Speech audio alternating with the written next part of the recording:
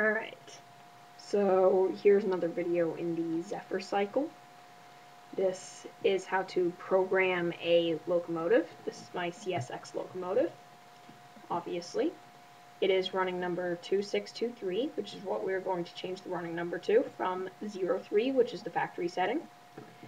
And so first, you want to press the Program and Mode button. It'll come up with DIR. Now you want to click Loco. It's probably going to come up with AD2. So click Loco again, and it will go to AD4. That will allow us to program 4 numbers into it instead of only 2 to 3, or 1 to 2 to 3. 4 will allow us to do all of them, 1, 2, 3, or 4. And obviously we want 4 numbers because it's going to be 2, 6, 2, 3.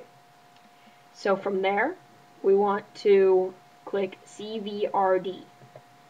It's going to blink a few times and come up with the number that your locomotive is, minus 0003, which is the factory setting.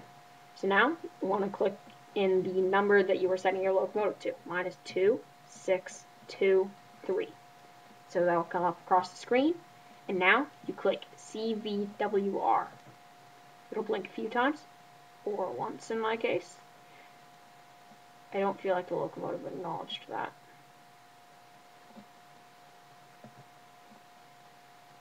Okay, there we go. That time it acknowledged it. It made a noise.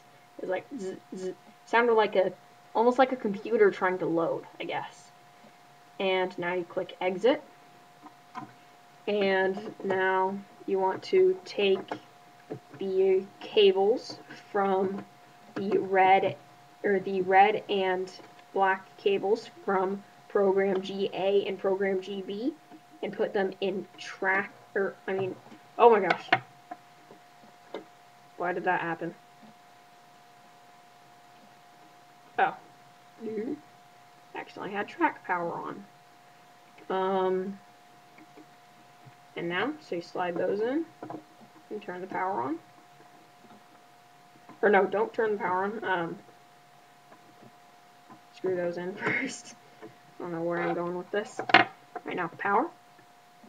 And now you want to do this. Loco 2623. Loco. And now, turn on the lights. Yay, the reverse lights turned on. Alright. See? I can flash them. You can just see them right there. I would move it, but I don't think that I have enough track. I'll just try to move it a little bit if I move it back.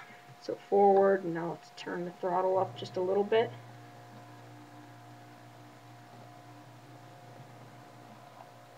See?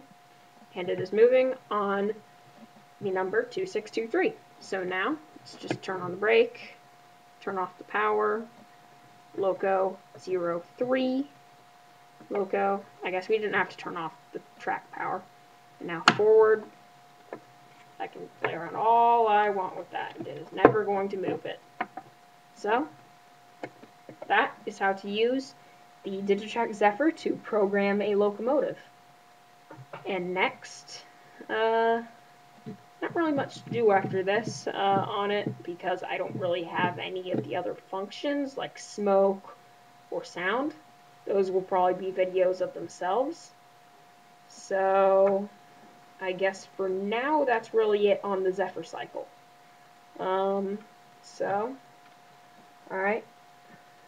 bye.